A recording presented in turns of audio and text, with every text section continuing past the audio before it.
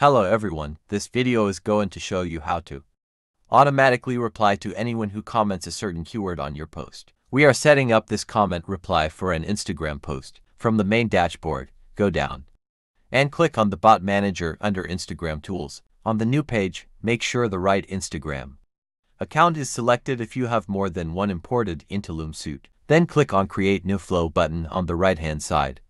A new tab will be open, which will be the Flow Builder tab. Double-click on the Start Bot Flow element on the Canva. Input the title of your flow in the title space provided and click Done. Your flow title can be anything, but make sure to note it. Click on and drag the test element from the top left-hand side to the Canva.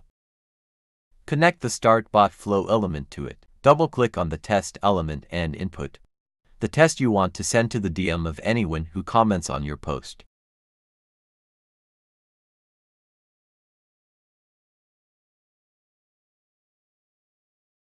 Click Done to save it. Drag out the button to attach the button to the text element.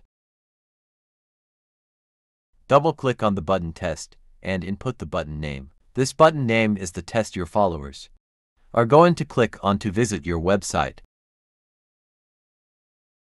Select Redirect to URL, input your website link or sales page link, and click Done.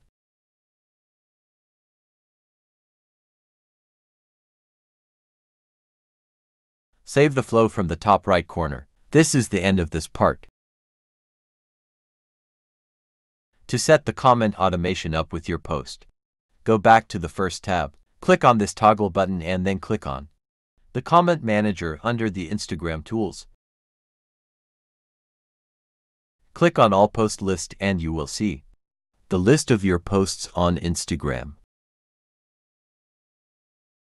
Click on the gear icon attached to the post you want to automate, then click on Enable Auto Comment Reply. Turn off the Save Template button and you will see a drop-down. Select Yes to reply to users multiple times. And then select Send Comment Reply by filtering words, sentences. Input your auto comment reply campaign name. This can be anything.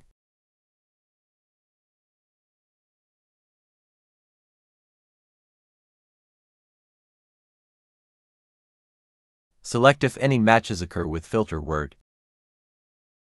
Input the keyword you want people to drop as a comment. That will trigger the comment automation. People are likely going to misspell your keyword in the comment. Make sure you suggest misspelled keywords and also put them in the space provided. An example of a keyword like motion is adding motion as a misspelled keyword. Make sure you separate the keywords with a comma sign.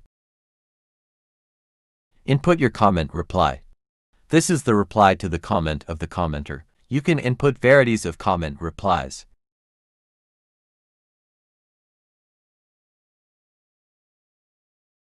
Make sure to start and end your comment with the curly bracket sign. You should also separate each comment reply with the vertical sign.